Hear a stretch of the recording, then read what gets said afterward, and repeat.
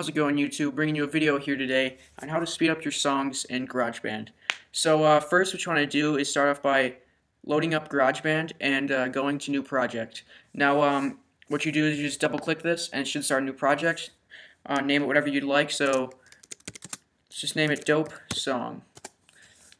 And then it'll load it up for you. So now what you want to do is just exit out of that, and then to get rid of this just hit Command Delete. Now what you can do is go down to the bottom right corner where you can see my cursor and select this song note right here, and it should open up a sidebar. Now what you want to do is if you want to do a song, click iTunes and just go down to a song that you like, and I'm just going to do a random song here. Let's see, let's do this one. Now what you want to do is take the song and drag it all the way to the left so it's at the beginning. And now what you want to do is you want to hit Control Option G and click the song.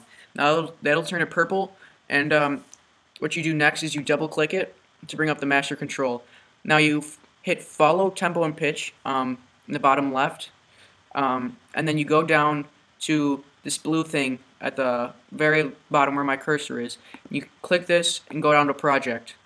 What you do next is you go to Tempo and just raise it or lower it to whatever you want your tempo. So if you want it at 182, you can have it at 182, and I'll just show you how it sounds here.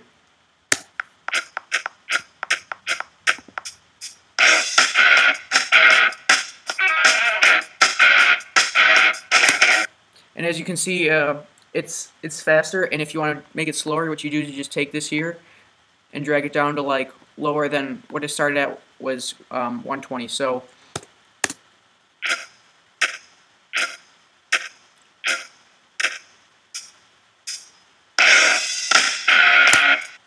and as you can see, it gets slower.